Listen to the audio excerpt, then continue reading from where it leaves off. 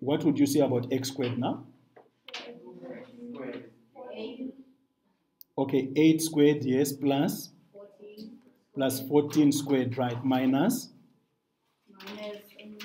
2 multiplied by 8 multiplied by 14 multiplied by the cosine of, in this case, that will be the cosine of 64, right? Because that is the angle that we have there. Okay, I know that you can put everything into your calculator right now, but I don't want you to do that now. I want us to simplify. What is 8 squared? 64. What is 14 squared? 196. So it's 196, right? Then here, what is 2 times 8 times 14? 224 multiplied by the cosine of 64. Please do not use your calculator to work out cosine of 64. I want to show you something, so wait a little bit. We can use BODMAS. What is 64 plus 196? 260, right? So that is 260 minus 224 multiplied by cosine of 64. Yes, that is what I was waiting for. Did somebody say 260 minus 224? Can you do that? No. Can you minus 224 from 260? No. No, because we need to observe BODMAS, right? Right, so please be careful there. When you get here, do be careful. We need to observe BODMAS. Okay, that's fine. I'll allow you now to put everything in your calculator as it is. What is 260? Subtract 224 multiplied by the cosine of 64. I get 161, comma 8. Don't round off yet. Round off maybe to 4 decimals. 80. 804. Not 809. Let's say 8049, okay? But otherwise, you can write your full calculator display. And now you can find x, which is the square root of that. So what is the square root of the answer? 2 decimal places? 12,72. So then x will be equal to 12,72. In this diagram, we are trying to find theta, right? And we are not given a single angle. Do you see that, guys? So if I don't have any angle at all, but I know the 3 sides, I can find all the angles. Do we agree? Using the cosine rule.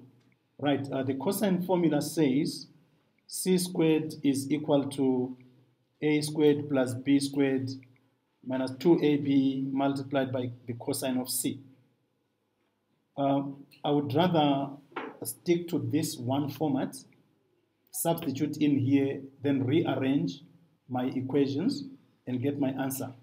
But I know that some of you may want to rearrange this equation first of all and get a formula for finding angles. It's not like it's a different formula, it is the same formula. So I'm saying from this formula here, do you know that you can actually rearrange and isolate cosine of c?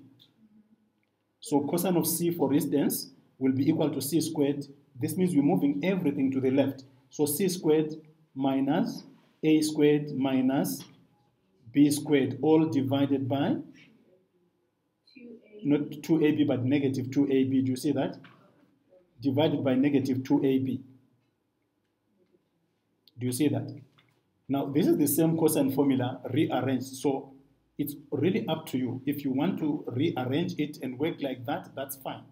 Otherwise, you can substitute into the first one as it is, because you need to know what your C is, what your A is, and what your B is, and what your angle C is. And then you get your answer there. So you can rearrange. If you rearrange, if you don't like leaving the denominators with a negative, this means the minus should be moved to the numerator, right? So if we move the minus to the numerator, then do you see that c squared will be negative now? But a squared there will be positive and b squared will be positive, right? So I'll write the positive ones first. So that will be a squared plus b squared, then minus c squared all over 2ab. So this is another way of thinking about it. So we are saying 8,6 squared should be equal to 6 squared plus 5,8 squared, right, minus 2 times 6 times 5,8 cosine of, in our case, cosine of theta, right? Because we are looking for theta. Then you solve it from there. I think you can use your calculator if you want. You don't have to. Let's rearrange. 8,6 squared minus 6 squared minus 5,8 squared is equal to negative 2 multiplied by 6 multiplied by 5,8 multiplied by cosine of theta. Right now, do you see that we can divide both sides and get cosine of theta on its own? All right. So we're now dividing all this.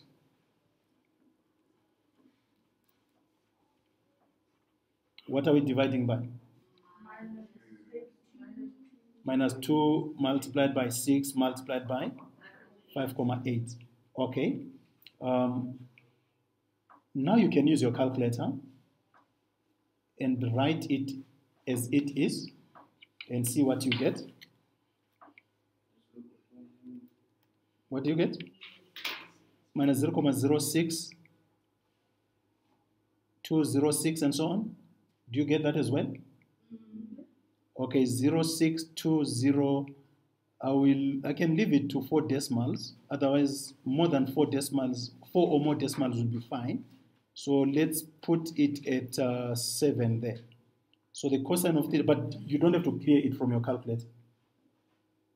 So in your calculator, I think you have minus 0,062068965552. Keep it like that in your calculator. But when you write it down here, you can round off to not less than 4 decimals, please. Okay? Then find theta from there the normal way now. How do we get theta?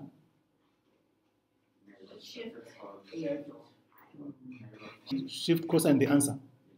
Shift cosine that answer. 84.4414 degrees. 86.44. I also got 93.55.